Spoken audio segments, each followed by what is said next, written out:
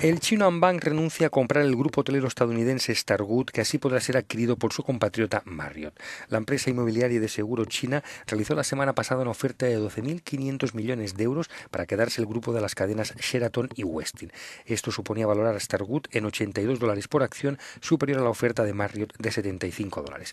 Los analistas consideran que la marcha atrás de Anbang se debe a que el regulador de las aseguradoras en China no permite que una empresa cuente con más del 15% de sus activos en el extranjero.